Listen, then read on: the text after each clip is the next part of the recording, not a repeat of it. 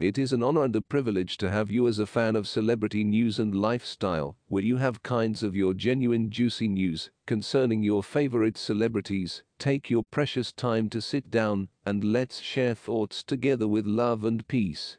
Coco Gauff stars in UPS's Coco vs. the Doubters ahead of the Paris Olympics. Ahead of her first Olympics, the tennis star talks about everything from pre-match rituals to dealing with social media noise. Fresh off a doubles win at the French Open and with her sights set on her first Olympic Games, tennis champion Coco Gauff is flexing her creative muscle.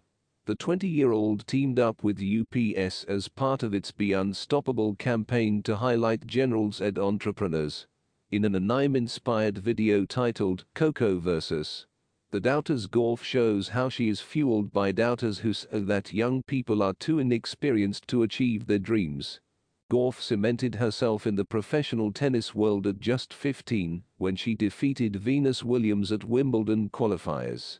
A few years later, she won the 2023 US Open and went viral for her speech about people who thought she couldn't do it.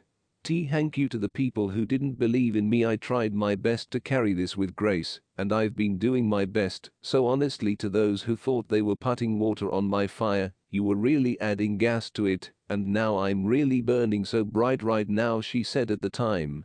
While she had plenty of supporters over the years, there was no shortage of people who said she was too young to accomplish what she had.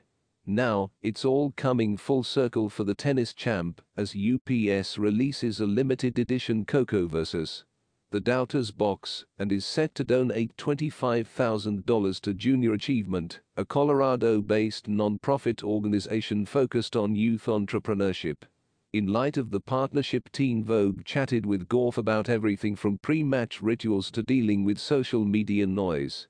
Coco Gauff: so the campaign was inspired by my speech after the US Open. It resonated with a lot of people. UPS really loved the idea of anime and tying it into small business owners and how people can sometimes say, you're too young to do this or you should work a traditional job. I realized that there were similarities in the things that are said to both me as an athlete and to those as business owners. I met 3 of them when we were doing the actual filming of the commercial: Colin, Ben, and Kirsten, and basically some of the things that they were being told, like, you should focus on just your school, or you should focus on this. Do you think this is going to work out? Or are your goals too big? People tell me you're too. They say your goals are a little bit delusional. You should just focus on tennis. You shouldn't try to branch into other things. So I found that it was quite similar.